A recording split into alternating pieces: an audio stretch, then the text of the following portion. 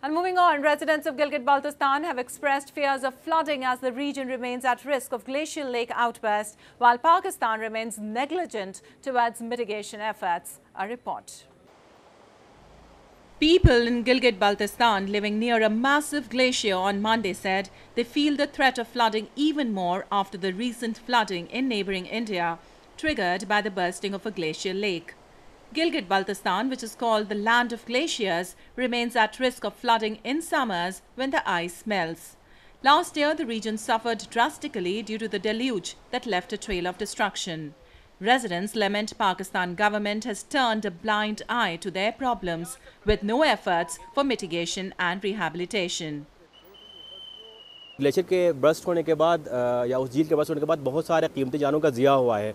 उसी तरह का डर और खौफ हमारे यहाँ के जो रिहायशों के अंदर भी है और अल्लाह न ख्वास्ता कल को ये झील अगर क्योंकि विंटर्स में ये झील इसकी फॉर्मेशन होती है और समर्स में ये बस्ट हो जाती है, तो अल्लाह न ख्वास्ता अगर कमिंग ईयर्स भी इस तरह का इम्पैक्ट आया तो हमारे पूरा सारे देखें आप सारे घराने इसी के बिल्कुल ही क्या कहते हैं बैंक के ऊपर हैं, तो बिल्कुल ख़तरात हैं, इन सारे रिहायशों के ख़तरात हैं जिसके ऊपर अभी तक गवर्नमेंट ने कोई प्रॉपर एक्शन भी नहीं लिया, इसके लिए कोई प्रोटेक्टिव मेजर भी नहीं लिए हैं। आप देख सकते हैं कोई अभी तक कोई वॉल तक जो है ना अभी तक जो है ना वो यहाँ पे नहीं बना है।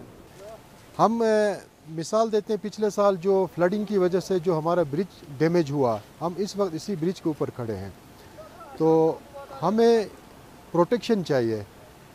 प्रोटेक्शन के बगैर कम्युनिटी जो है वो यहाँ पे बहुत ख़तरे में है, तो हमारी गुजारिश है गवर्नमेंट से भी, मुख्तलिफ NGOs से भी और मुख्तलिफ डिपार्टमेंट्स से भी कि इस वक्त जो है जो सूरत हाल है इस हवाले से हमारे लिए प्रोटेक्शन की बहुत ज़रूरत है इस वक्त। Locals have long complained of discrimination by Islamabad. They accuse Pakistan does not grant the locals any political rights and representation but continues to exploit the region and its resources.